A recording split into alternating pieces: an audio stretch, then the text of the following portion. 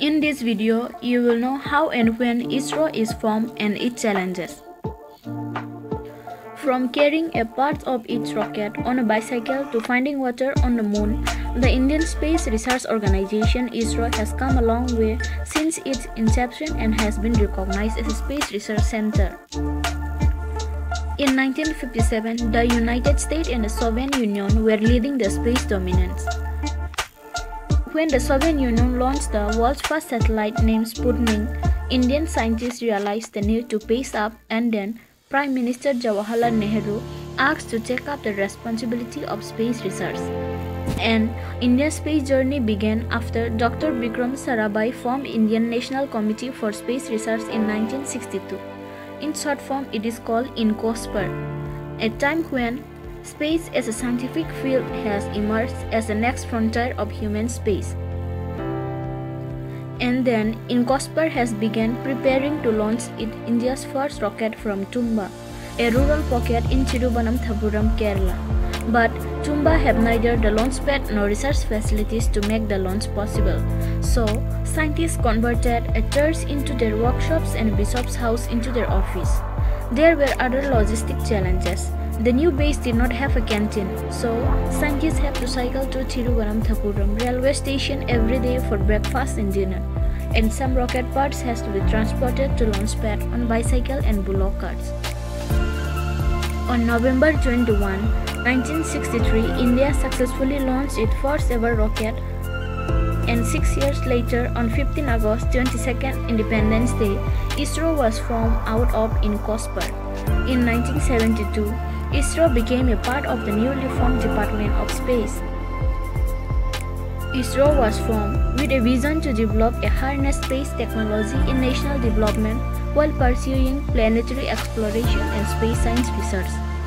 Then, in 1980, ISRO successfully launched Rohini RS-1 using a satellite launch vehicle SLV-3. Dr. Kalam was the project director of SLV-3. A year later, ISRO wanted to launch an experimental communication satellite named Apple, but the satellite antenna had to be tested under a thermal blanket, and ISRO did not have the facility to do so at that time. So, Apple was then put on a bullock cart to provide a non-magnetic atmosphere and test the antennas in the field. This is the incident that became the defining image of the early age of ISRO and the challenges it faced. Apple was then successfully launched on 19 June 1981 from Kourou, French Guiana. In 1994, ISRO successfully launched its first polar satellite launch vehicle PSLV and GSLV. The PSLV later became the choice for Chandrayaan-1 and Mangalyaan mission.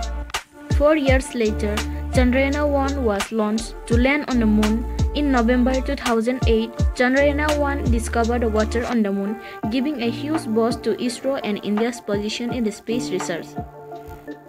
And in 2013, ISRO successfully launched the Mangalyaan mission. And on September 24 the next year, when the Mangalyaan entered the orbit of the Mars, India became the first country in the world to do so in the first attempt. And also in 2017, ISRO broke the record by launching 104 satellites in a single launch, breaking the earlier record of 37 satellites in one go held by Russia. Indian Space Research Organization has come a long way since its formation on 15 August 1969, from launching a small rocket of just 37 kg payloads to carrying 40,000 kg payloads to the outer space. ISRO became the fourth space agency in the world and the first in Asia. And also, ISRO's Chandrayaan-2 launch in 2019 was a partial success.